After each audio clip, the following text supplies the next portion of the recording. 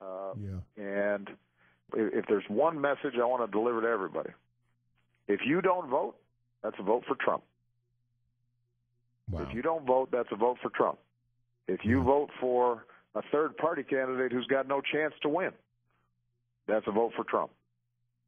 So the notion somehow that, well, you know, I'm not as inspired because Barack and Michelle, they're not on the ballot this time, and, you know, maybe we kind of take it easy. My legacy's on the ballot. All the work we've done over the last 8 years is on the ballot. And if we're going to protect everything that we've achieved and keep moving forward, then we need Hillary Clinton to win.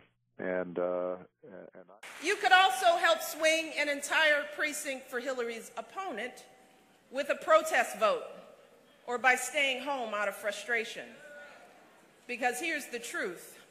Either Hillary Clinton or her opponent will be elected president this year. And if you vote for someone other than Hillary, or if you don't vote at all, then you are helping to elect Hillary's opponent.